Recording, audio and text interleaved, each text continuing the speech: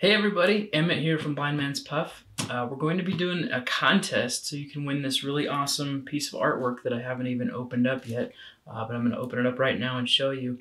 Last November, El Artista created a new art studio called Artista Studio Works, or ASW for short.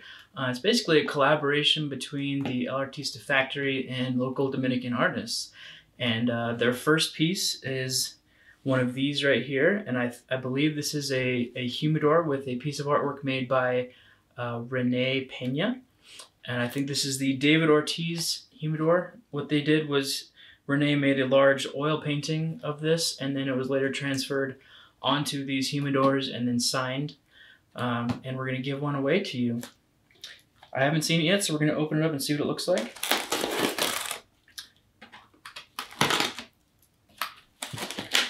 You can see it's got the U.S. Customs seal still on it.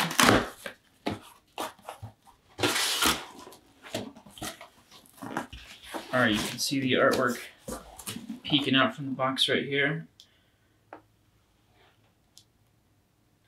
And we'll slide this out gently so as not to damage it.